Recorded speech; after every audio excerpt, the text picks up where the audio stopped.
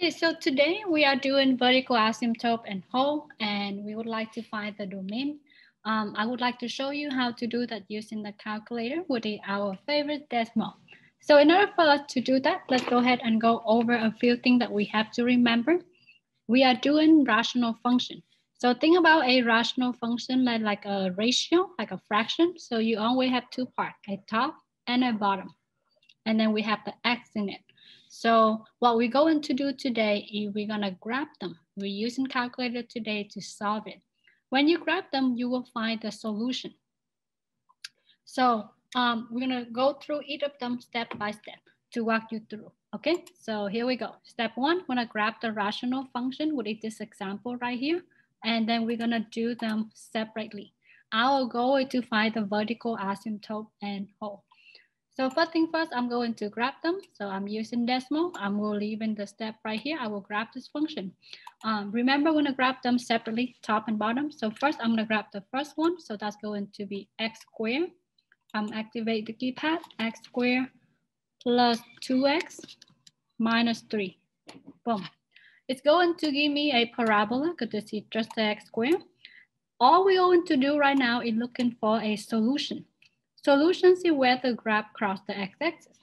How many times did this graph cross the x-axis? Twice. So we're going to cross through here and we're going to cross through here. What we're going to do right now is to click on them and you will find the solution. We call this the zero, the x-intercept, and the solution. So right now we have -3. Click on this again, the x value is 1. What we're going to do is write it down. So what we're going to have is, I'm going to write it on this side. I'm going to have the top and the bottom. I'll just make it look like this. The top going to be -3.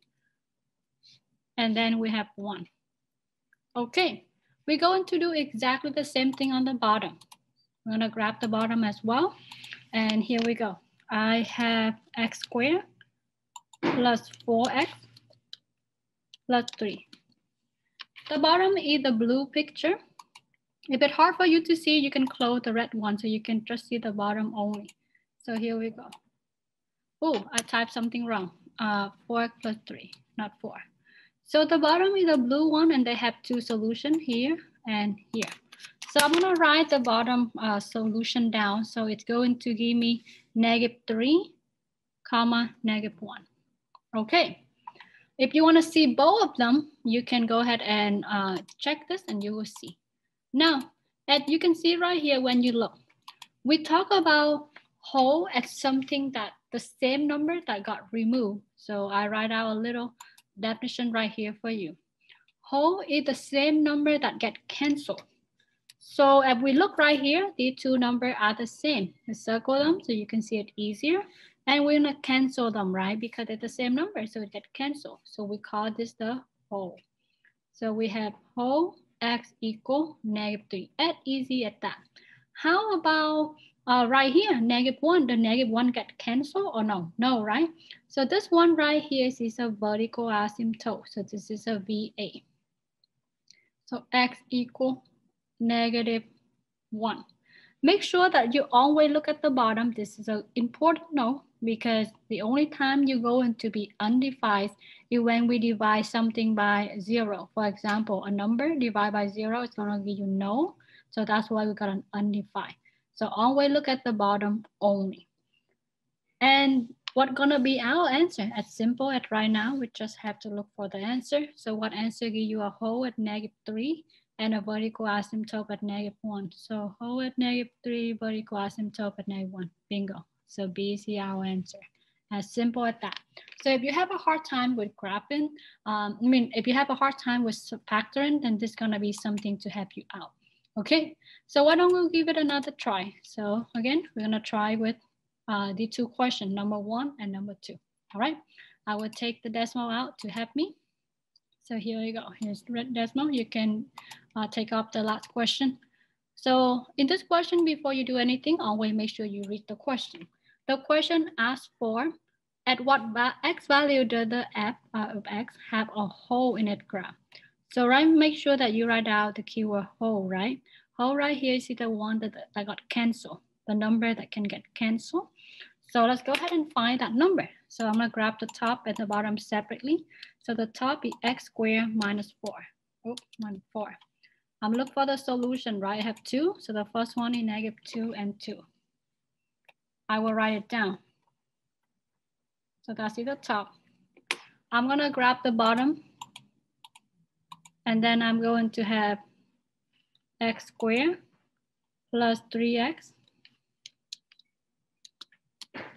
plus 2. Okay, they have 2 solutions here.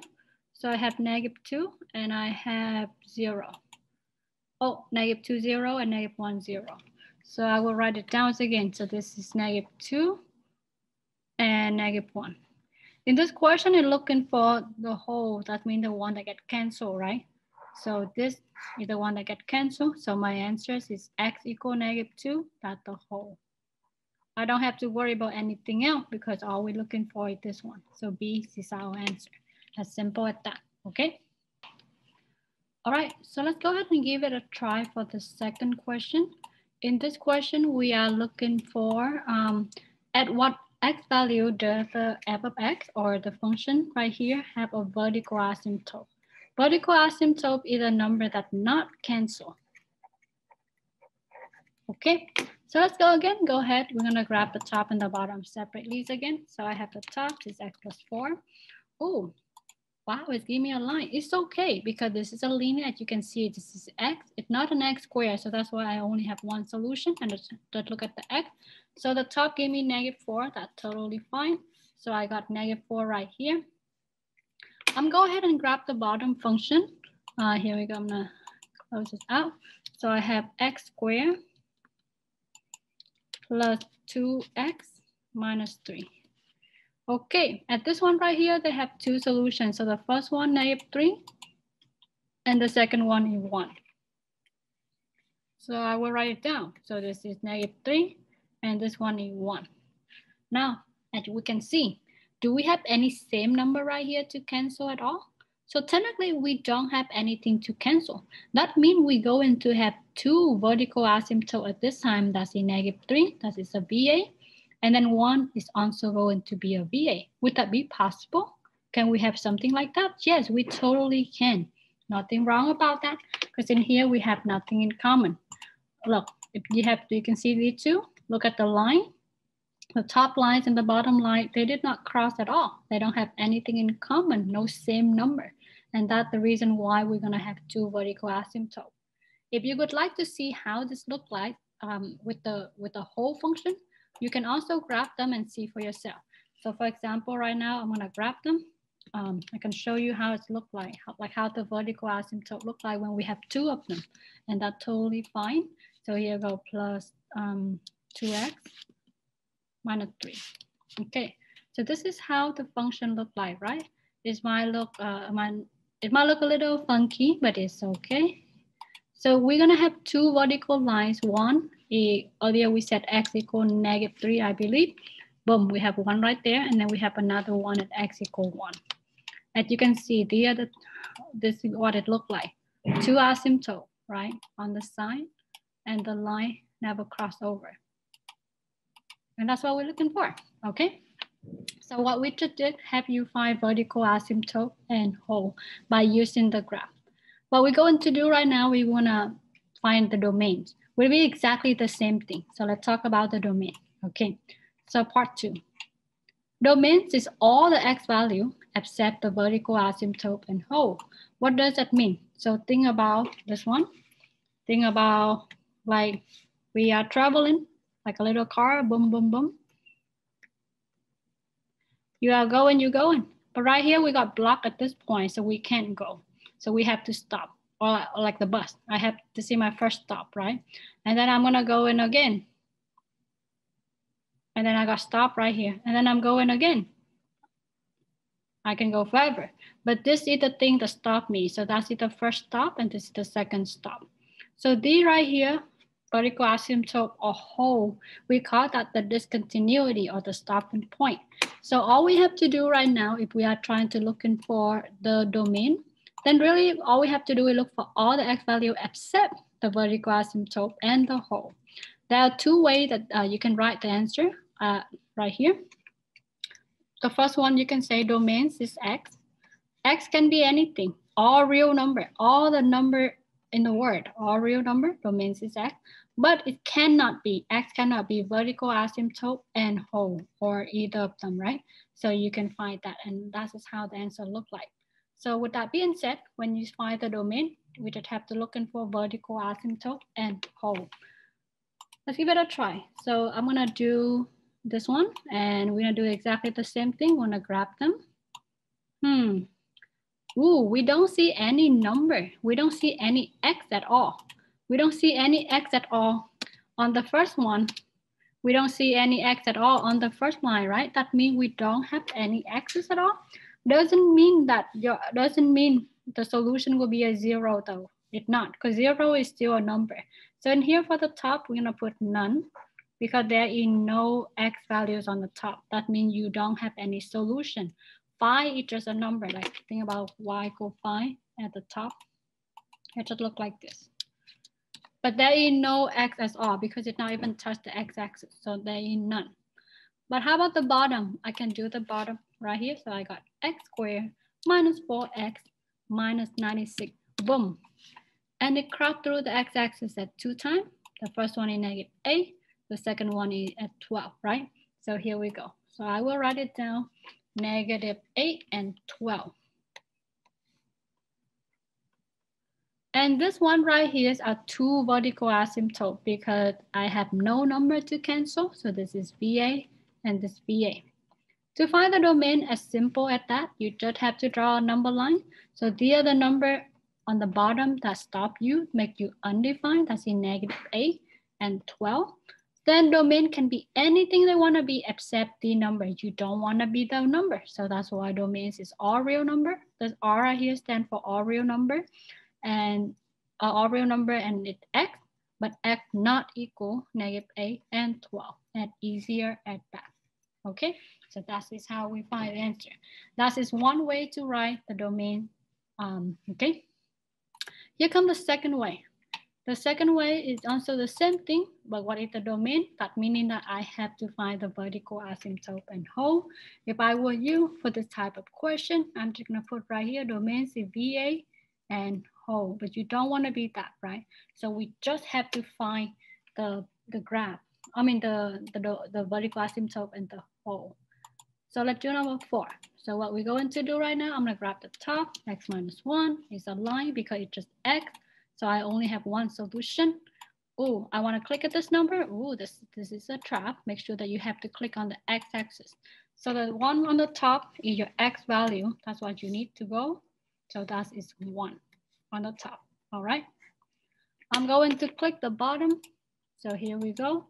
I can exit out and I put X squared minus 6X minus 16. Make sure you zoom to see X squared. So you're obviously gonna have 2 solutions. So find it and boom, I have -2 and then I have 8. I will write down my number, -2 and 8. As you can see right here in this example, both of them are what? This is VA or whole.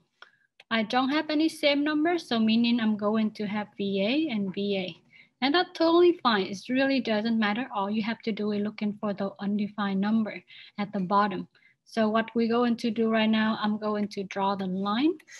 And this is -2. That's in my first stopping point, and this is 8. So again, think about the bus again. This is a bus stop. I mean, this is a car. It doesn't look like a bus, but it's okay. I'm traveling and I got stopped right here for gas, right? So that's in my first stop. So my first one is I'm going from all the way from here. So that's in -infinity, boom, boom, to see my first stop. So -infinity to -2. It's going to be a parenthesis because I cannot include -2. It's gonna be an empty because it makes you undefined, right? Because at this point, the graph is undefined. But that's a vertical asymptote and whole, like a stopping point. So it's gonna be a parenthesis. So I stop at -2 to get some gas. I'm gonna moving on from -2, I'm going to 8. That's going to be my next stop. And then I'm going to stop here again, but I'm gonna pick up from 8 and I'm probably gonna go forever. So here we go. I'm gonna go from 8 to infinity. So that's in my next stop here. So I'm gonna put a parenthesis. You wanna put a letter U, U means unite or union, like you combine them all together. So what answer choice they're giving you that is gonna be this one, okay? So that is how you find the domains and vertical asymptote and whole using Breppen. I hope it makes sense to you and I hope it has. Have a great day. Bye.